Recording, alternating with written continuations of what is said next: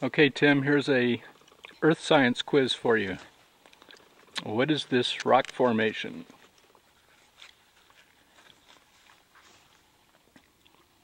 If you said syncline, you're right. What was the description of the rock, Debbie? It's I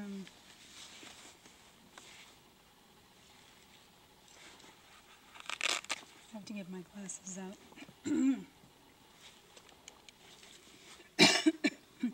85 to 100 feet of interbedded, locally lenticular, brownish red sandstone and siltstones. Brownish red to gray siltstones and shales, and a few thin beds of just gypsum and fossiliferous limestone. Remember a good old dirt science class, Tim? It really paid off.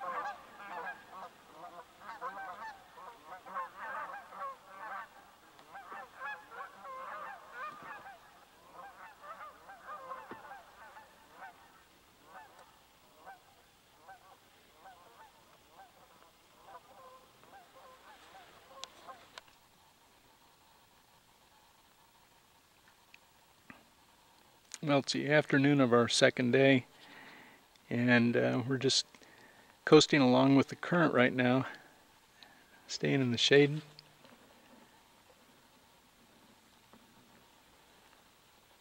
It's very quiet here.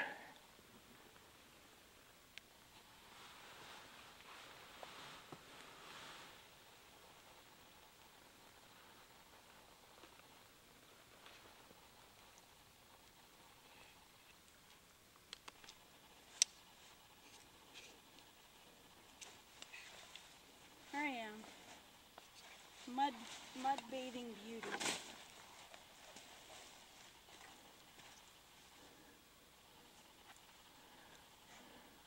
How'd you get muddy? And the quicksand out there, as you can see. Trying to pull us into shore. Getting a close-up of your legs and feet. Yeah. Yes, it's lovely. You can see I'm wet and dirty on my backside from going in places where the mud kind of gave away and was stuff's treacherous.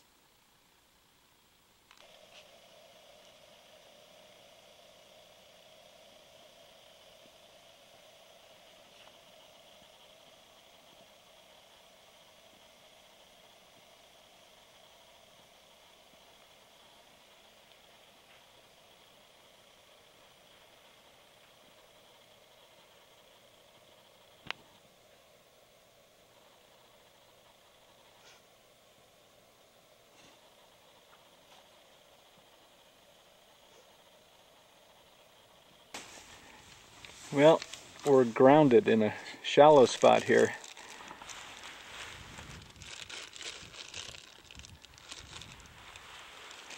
So we're both going to have to get out and pull like the African queen. At least there's no leeches, right? Yeah.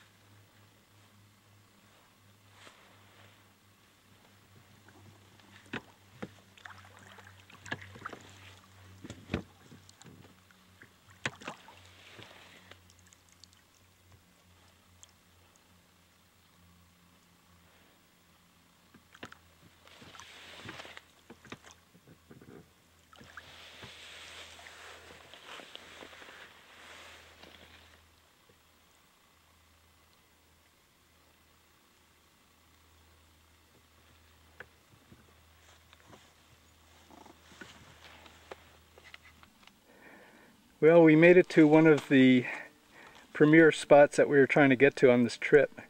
It's a place called the Notch, I guess, and it's in an area called Bowknot Bend.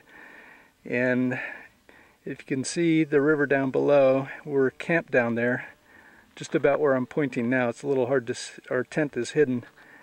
But the river moves from left to right, the current, and if I swing around here, you can see it going downstream, and then it goes around that bend.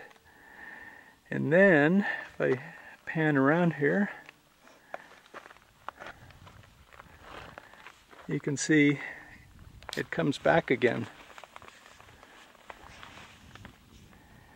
And it takes about a 7-mile curve to get around to where it comes back here. And the distance from that side to this side is probably only about 400 or 500 yards from river to river, and then it goes on downstream. So I'm glad we made it up here. It's about just going on 6 o'clock, so we got up here before dinner, and we're going to go back down and make some dinner. How are you doing? Okay, I survived. You want to say hello to anybody?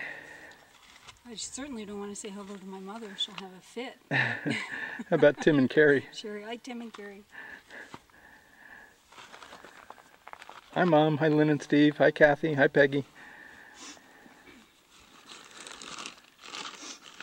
So it's been a pretty good trip. We did 18 miles today, a lot of rowing. And we've got a long ways to go every day, probably about the same amount. So we're going to get a drink and then head on back down to the camp.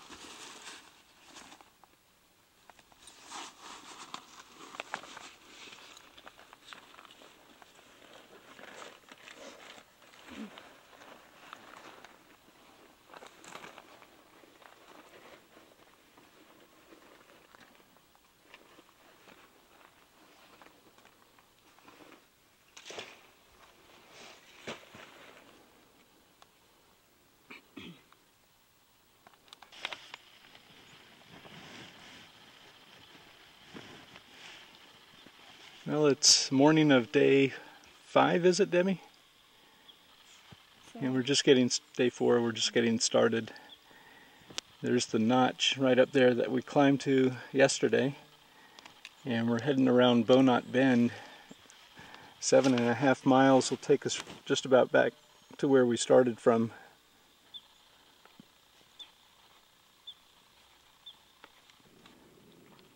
Well, we've been rowing for about 2.5 hours and we just made it to the other side of the notch in Bowknot Bend.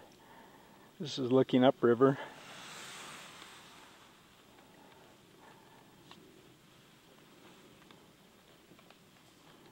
You can see right above us there is the notch that we had climbed up yesterday. Looks a little bit steeper on this side.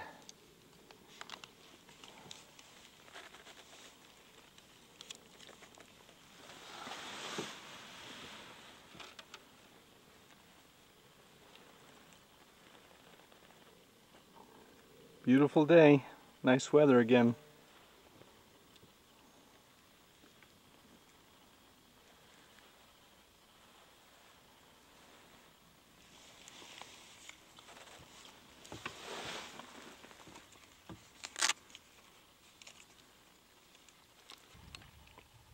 Well, the canyon walls are getting higher the farther we get into the Labyrinth Canyon.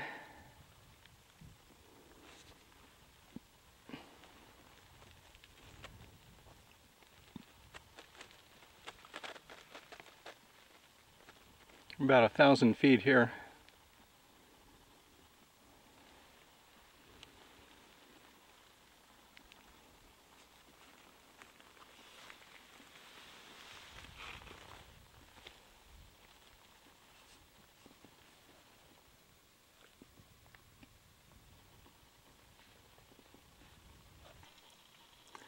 Well, after rowing for about 5 hours, we got down to this side canyon where there's an inscription put on the rock.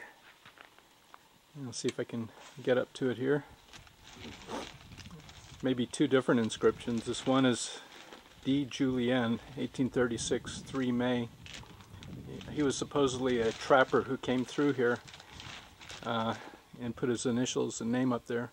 Then right next to it is what looks like a winged sun, and that may be an earlier Anasazi pictograph or whatever you call it. But we almost missed this. We were looking all over the place for it and just found it. And it's up a side canyon. I can show you a little bit more if I move the camera over.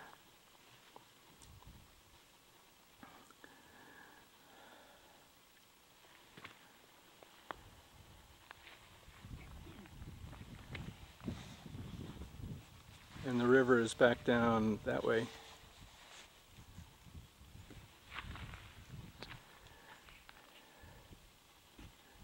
It's a nice little shady spot to eat lunch.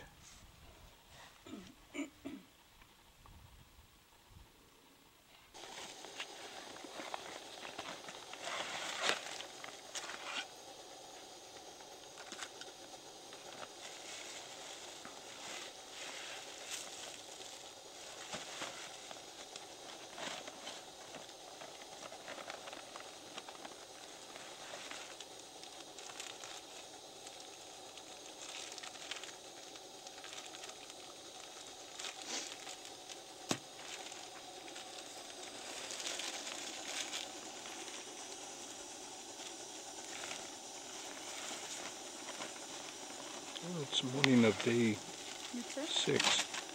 It's about 6 a.m. We're getting breakfast ready.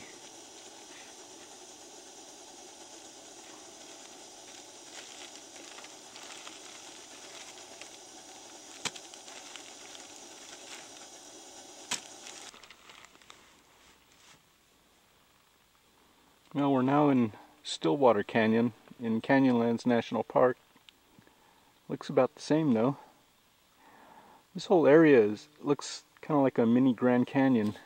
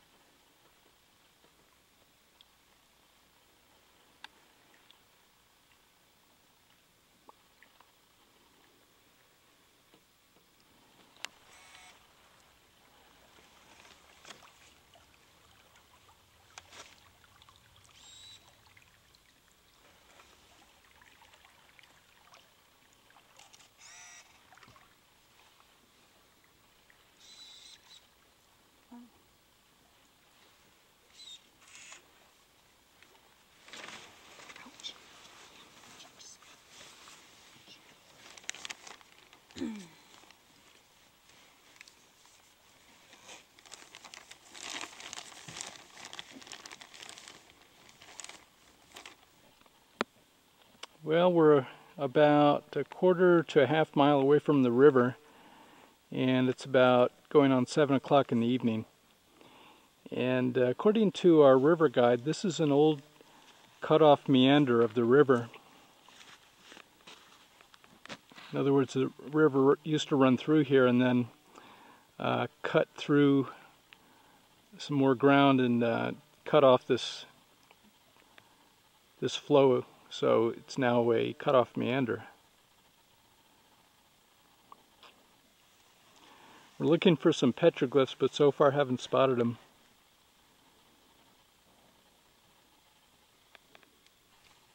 This is the same cutoff looking from the opposite direction, and the current used to go up in that direction and then came back where the previous shot was, right through here. And the river is down in that direction, about a quarter mile.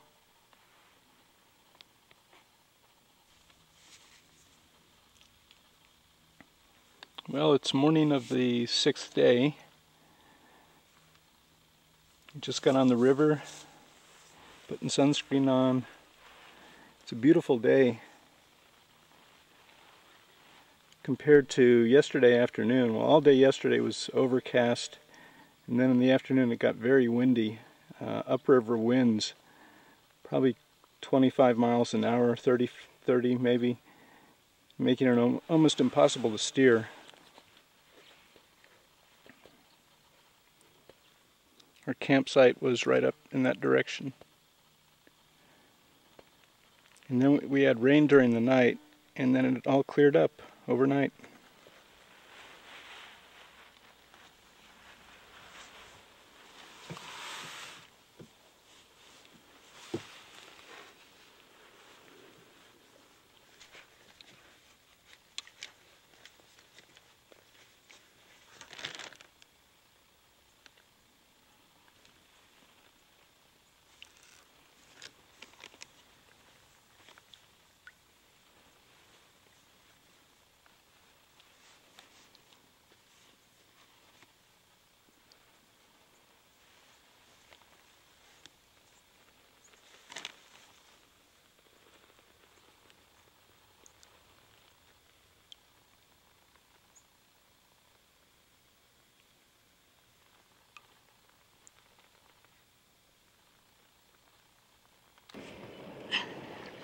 Debbie's doing her African Queen act. We're stuck on a sandbar in the middle of the river.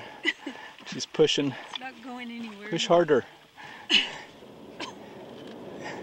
We're going. Keep pushing. I think I need to try pulling a little bit.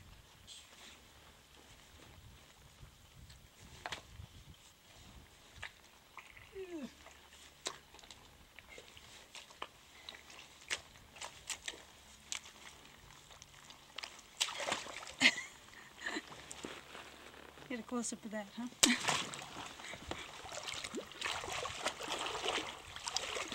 It's really thick even back here, right, you know, right on in the water. It's really deep.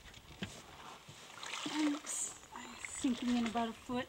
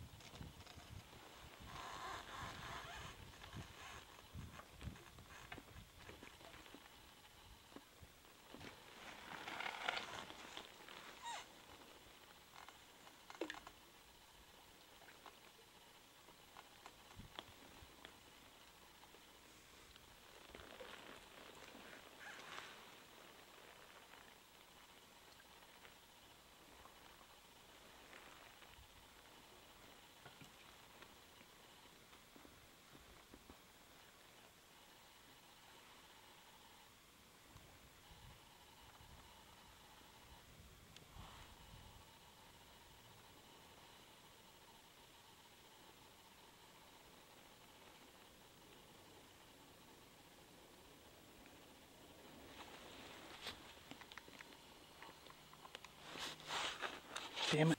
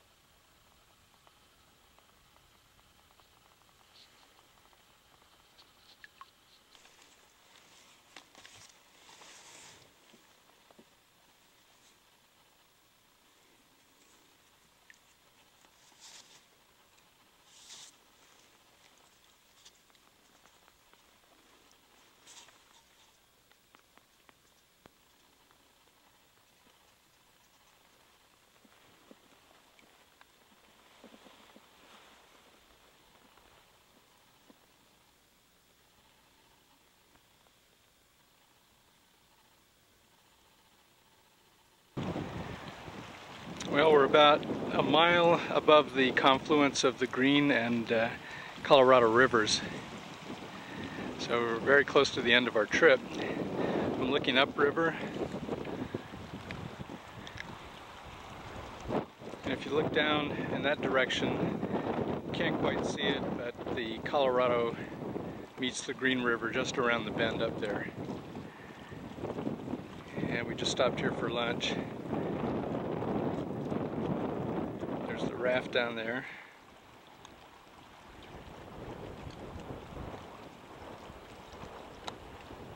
And Debbie's sitting there in the shade.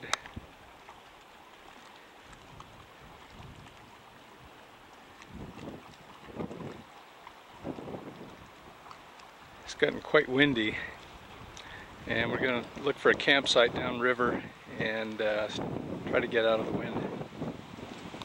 Well, we made it to the confluence, and looking in back of us is the Green River, where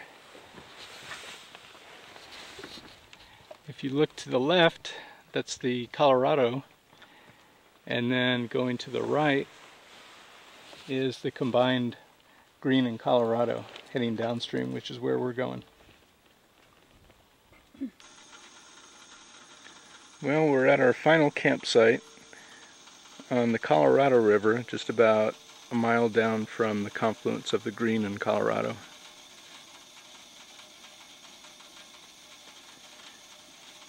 River's got a lot more water in it.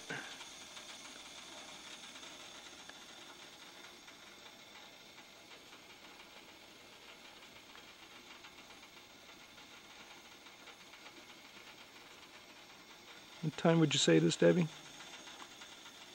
8:15. Having a beer for breakfast.